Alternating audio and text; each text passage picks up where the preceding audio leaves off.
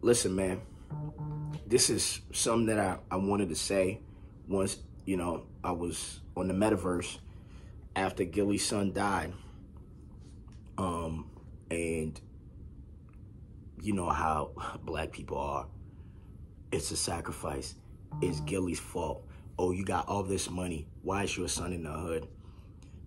And, Hassan Campbell, it's crazy because I was going to make a video and then I got on YouTube and I see Hassan Campbell championing that theory. And he got it wrong about, holding Gillie responsible for his son's death, right? His son is not 2 years old, yo. His son is not 2 years old. You understand what I'm saying? Look, do you guys really, really think rich people's kids are not in the hood? And you got somebody like Gillie, right? Got the bag, got money, been doing well for himself for a while. But Gillie's still from the hood, right? And when you're from the hood, that means your aunties, your cousins, your aunties' kids, nephews, they probably still in the hood. You the one that made it out, right? So people got to understand, you make it out, your kids still want to hang out with their family members. And their family members is still going to be in the streets. And it's like, I don't even know what it takes for your kid to have the strength to not be peer pressured to try to act like, the cousins on them. You know what I'm saying? Like, your kid don't want to be called a nerd or a dork. They're like, yeah, my daddy got money, but I can still fit in with y'all, right? The father and the mother is going to do what they can. If you think Gillie never has conversations with his sons like, yo, don't be out there in the streets. Don't be out there doing this, da-da-da-da. Even, I don't know where Gillie lives, but if Gillie is living in Philly, he's probably living in the best part of Philly. But the kid is old enough to make his own decisions. You think you can really, so what's Gillie going to do? Tie a rope around the kid and put him in a closet? You know what I'm saying? Gillie got to go to work. He got to go make the bag. When that kid leaves the house, I don't know if they were living together, but when he's on his own, you can't dictate what kids are going to do, yo. You know what I'm saying? Like, all you can do is really pray. Like, we all going to act like when we left our mama's cribs, we didn't go out there and do what we wanted to do. And my mom, like, when we was in the projects, my mom was not encouraging me to go hang out with street niggas. She was not doing that. She was telling me, yo, go to college, go to college, go to college. And even though I did listen to my mom and I did go to college, I was still hanging around with street niggas. And the niggas that I was hanging around with, none of them went to college. You know what I'm saying?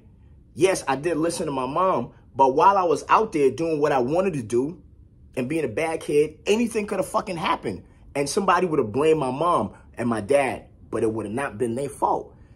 And I'm using that as an example. I'm pretty sure Gillie was not telling his son, go be out there in the streets. I'm pretty sure he was telling him, yo, watch your back. Don't be out there in the streets. This is what could happen. But the kid has his own choice to make, his own decisions to make. You know what I'm saying? So just because Gillie got the bread, got the bag, you can't force your kid to be, like, move him here. What if Gillie say, yo, let me move you to Arizona, and he said he don't want to go? What is Gillie going to do? Gillie can have multiple conversations with the kid. If the kid's like, yo, I want to just do what I want to do, what's Gillie going to do? So it's like, you can't blame Gillie, right? Yes, I do think there has to be a conversation had. Like, if you coming up with money and you black, right? You don't have to act hood or act street. You don't have to emulate that, because the niggas that's coming from the streets is trying to get out. So when you get out, you should not be the one trying to get in when you out. You know what I mean? So we can have that conversation, right? And also even a further conversation about ending gang culture and all of that, right? But at the same time, we promote violence and we promote destruction. So why are we surprised that there is a peer pressure for people who don't even come from that to want to emulate that? Because that is what, that's what shows manhood. A lot of niggas is like, manhood is on toughness, violence, being bad, selling drugs, doing illegal things, even when you don't have to. It's just what the culture promotes. So people feel like they have to, you know what I'm saying, go out there and be bad because that's what makes you a man. You know what I'm saying? And that's not the case, right? So this is an opportunity to have those conversations. But blaming Gillie, that's the easiest thing to do, because that don't bring about no progression. That is more destruction. You know what I mean? Blaming Gillie. Like, Gillie didn't send his kid over there and put a gun in somebody's hand to kill his kid. And then the whole thing about sacrifice, that's weak, man.